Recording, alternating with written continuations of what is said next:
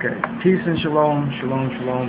This is your boy Decoy again, back with another video. I had a friend on YouTube who had an issue with a couple Mormons that kept, harassing him, being all nasty with him, as far as the Mormon belief, the Mormon Church of Latter-day Saints, Jesus Christ and Latter-day Saints, and their belief system. And one of the issues that kind of caught my attention was the fact that the Mormons believe that black people, or people of color, the reason why they have color, being black, is because of the curse.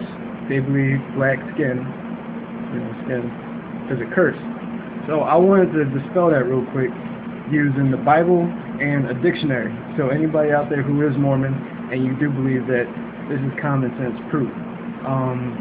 The first thing I'm going to go to is the book of Genesis, where we have the first account of, well, mainly because of Cain. They believe Cain, his mark was having black skin.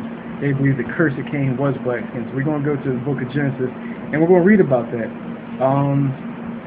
We are going to go to the book of Genesis, chapter 11. No, chapter 4, verse 11. And it says, "And now art thou cursed from the earth, which hath opened her mouth to receive thy brother's blood, and from thy hand. When thou tillest the ground, it shall not henceforth yield unto her good strength. Fugitive and a vagabond shall you be in the earth. And Cain said unto the Lord, my punishment is greater than I can bear." Now, he talks about after that he'll be cast out on the earth, and anybody that finds him will kill him.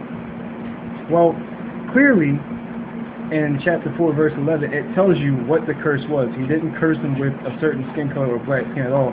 Chapter 11 clearly says, "And now art thou cursed from the earth." Not his skin turning black, he's cursed from the earth. And it says, "which have opened her mouth to receive your brother's blood."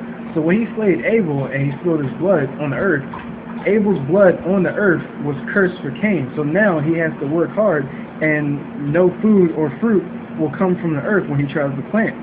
It says right here, verse 12, "When thou tillest the ground, it shall not henceforth yield unto thee her strength," or food, because he spilled his brother's blood. And if you can't understand that, it's common sense is right there in the Bible, you're stupid. I'm just going to leave it at that. I'm not going to sugarcoat it.